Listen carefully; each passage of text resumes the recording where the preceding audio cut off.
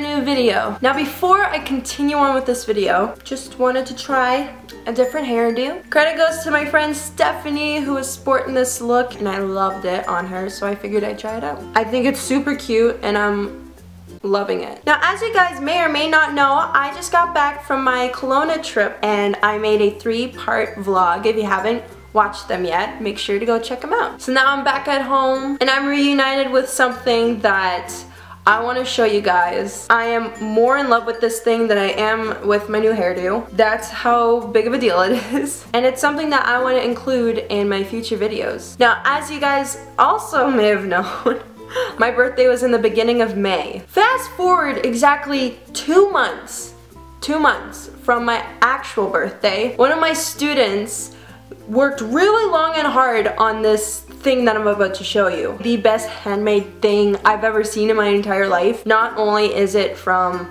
a favorite video game of mine, but the work that she put into it is insane. This kid's got talent. I'm just in love with it and it's the cutest thing ever. It was worth the wait, let me tell you. And it has a name. Guys, I'd like to introduce you to Spudky! If you guys aren't familiar with the Super Mario franchise, if you're not, where have you been? In the game Super Mario Galaxy 1 and 2, there are these little guys and they're the cutest little fat star you'd ever see. This thing was made entirely of those, I forgot what they're called, like the Lumi bracelets. They're made out of like the plastic rubber bands and that you make bracelets, but she made it entirely out of these rubber bands and it is the perfect proportion of the actual thing in the game. It's insane. This girl is going into grade 9. Her name is Sarah and she's insane. Like, thank you. I love you so much, Sarah. I just want to shout you out.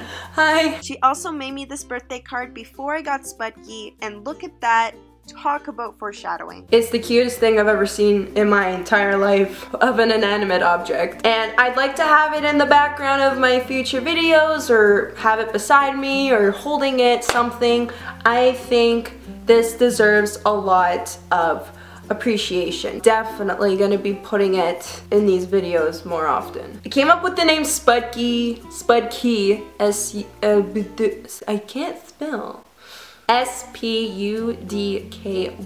I wanted to call it Spudky because it's a very unusual but cute name, especially for a star. Cosmo was a bit generic. Anything having to do with like Luna and space and stars and all that stuff, I thought it was too generic, but I wanted to go a little different with the name Spudky.